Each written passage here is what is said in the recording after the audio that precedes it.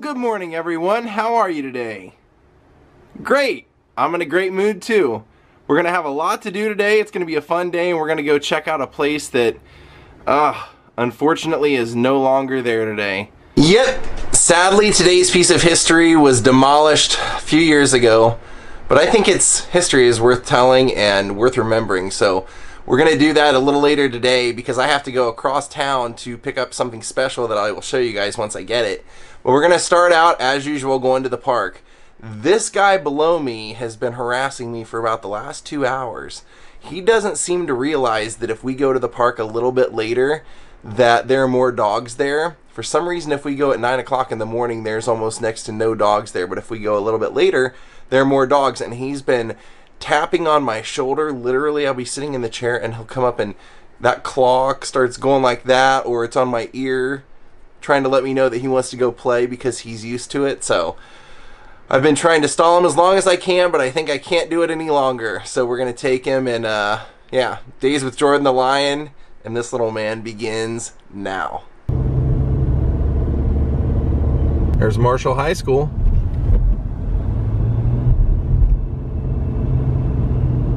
The field to the left, this football field's where they filmed the carnival scene from Greece. I know somebody's probably right now thinking, oh, you should vlog that sometime. I actually already did. Oh, he's making friends. Hi there, handsome. See, like I said, we're here too early. There's nobody here. Yeah, that's kind of a bummer. If I had my way, we would have came out here about an hour from now, but I didn't have my way, did I? Yep, he had to have his way.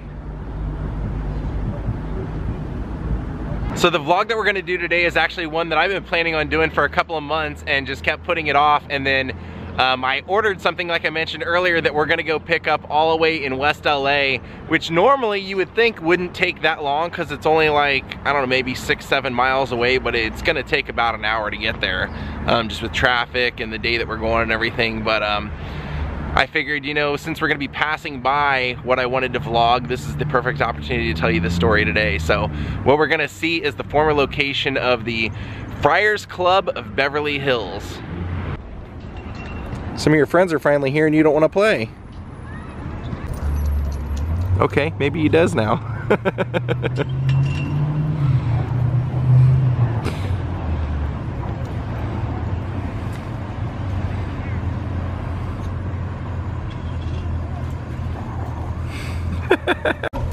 Oh, amazing.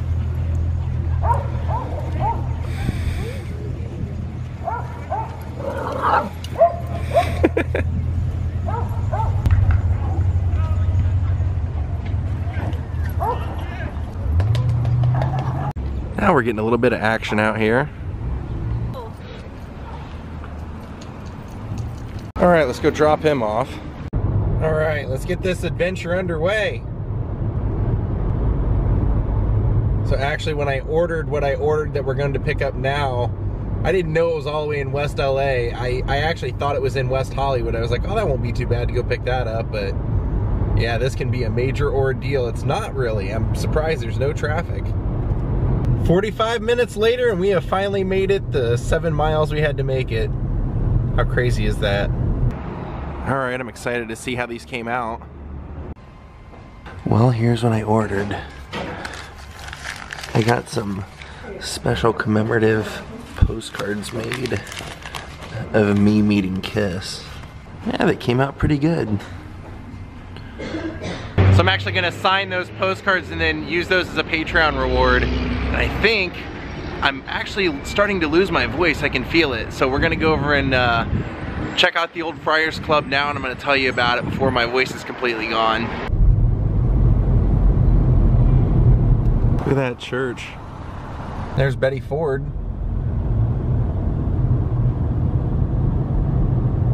There it stood, 1961 until, well, the club closed itself in 2008, but the building itself was demolished in 2011.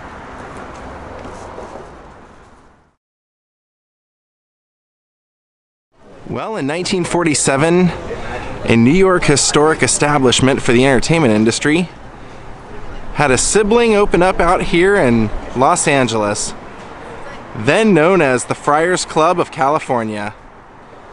In 1961, they built their very first building to house their club, and it was right here, where this abandoned parking lot now stands.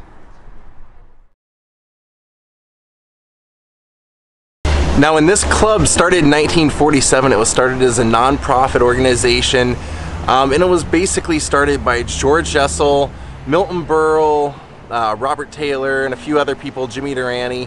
And they were basically starting this as kind of a private club for people in entertainment, comedians. It was a place that they could go, hang out, not be bothered by anybody.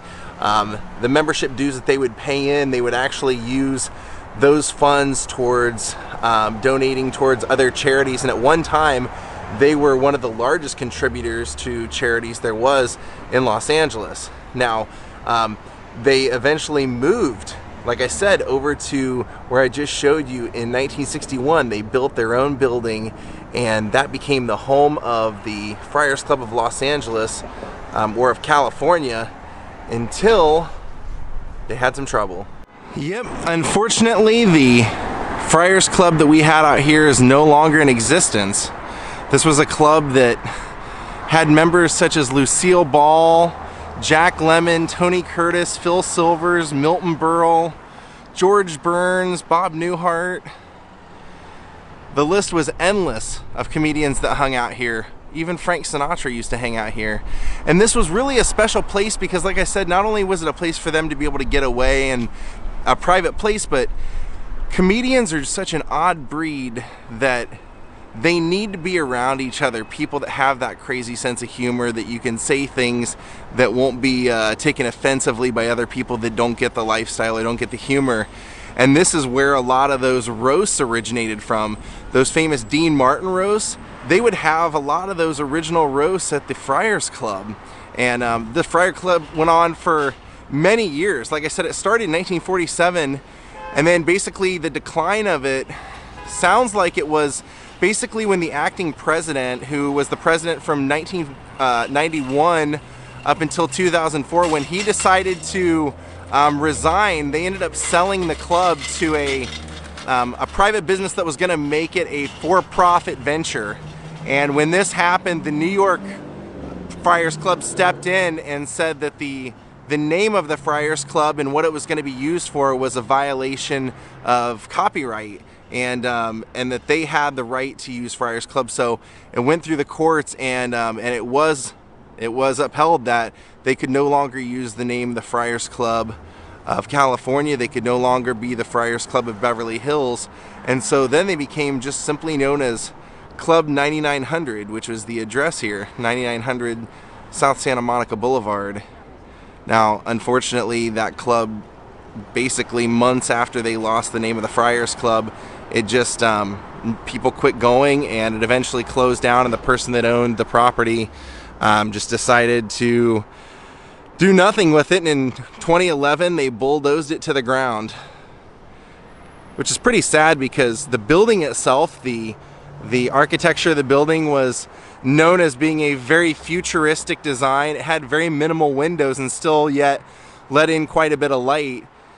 And it was an architectural masterpiece that now no longer stands. There's no longer anything to remember it. There's no plaque. There's no nothing here. And I had heard stories as recent as Jeff Ross talking about how he and Bob Saget used to come here with Buddy Hackett. They would sometimes be partying, going to comedy clubs all night, and then when they didn't want the night to end, they would show up and knock on Buddy Hackett's door, and then they would come all together here and party the night away at the Friars Club. Pretty sad to hear. Now, I'll tell you this, what the spirit of the Friars Club was, that almost country club for comedians and people in the entertainment industry, that still does kind of exist here in Los Angeles. I would tell you it really only exists though at the Comedy Store.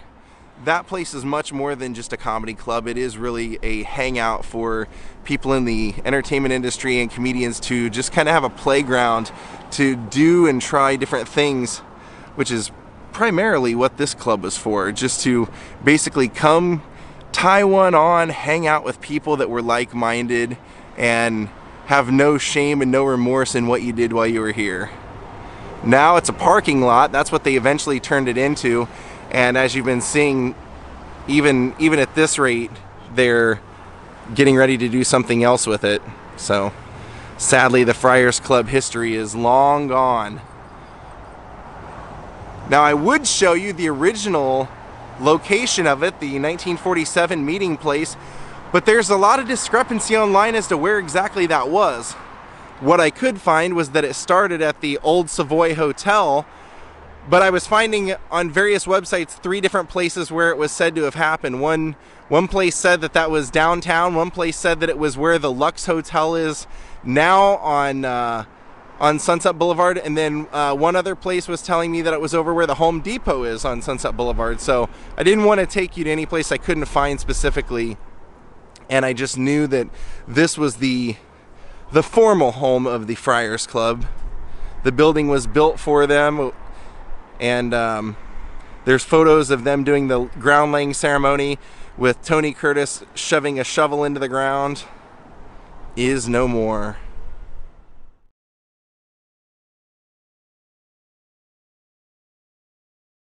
Now, some of the notable Friars Club members that you could have seen if you were ever able or lucky enough to ever be able to come in here were people like Dick Cavett, Jack Benny, George Burns, Frank Sinatra, the Marx Brothers, Jerry Lewis, Judy Garland, Bob Hope, Al Jolson. I mean, like I said, Phil Silvers, the list goes on and on. Just a few years after moving everything over to this space, they had to add an ethics policy into being a member because they had found out there was a massive gin rummy gambling ring that was going on here that was bilking people of thousands of dollars, hundreds of thousands of dollars. So, crazy history. Well, check this out. I can't believe what I'm seeing. Beverly Hills actually is not only allowing this graffiti and not removing it, but they've put a piece of plexiglass over top of it so that it can't be ruined or vandalized in the future. Alright, I just got home and had my package from Amazon. The guitar cable that I had at my house kept shorting out, and I have the really good monster, like $50 cables, but they're at Michael's place up in Topanga, so I just ordered a new cable and it showed up, so now I can play my guitar without it shorting out left and right every time I go for a solo. And what the heck was going on here while I was gone, dare I ask? What was going on here? You know, Buddy Hackett was one time asked about the Friars Club, and they said, who was the funniest man you ever saw perform at the Friars Club? And Buddy said, I am. I'm the funniest man that ever performed at the Friars Club. One night, Red Buttons was the funniest man that ever performed at the Friars Club. And one night, Billy Crystal. And one night, Phil Silvers. He said, that was a place that one night, anybody could be the funniest person you ever saw in your life. And so I mentioned, while we were out there, that the Comedy Store, in my opinion, is the continuation of the Friars Club. That's a place that comedians can go, they can be themselves, they can say what they want, do what they want, be who they are, let people see who they are, and it's just a general comfort. I spent 8 years hanging out there, and through that time, I got to see somebody who, I would say, many nights was the funniest person I ever saw. About an hour ago, I found out that he killed himself today. So rest in peace, Brody Stevens. Push and believe. Enjoy it. I hope you find happiness in the other side. Good night. And rest in peace, Brody.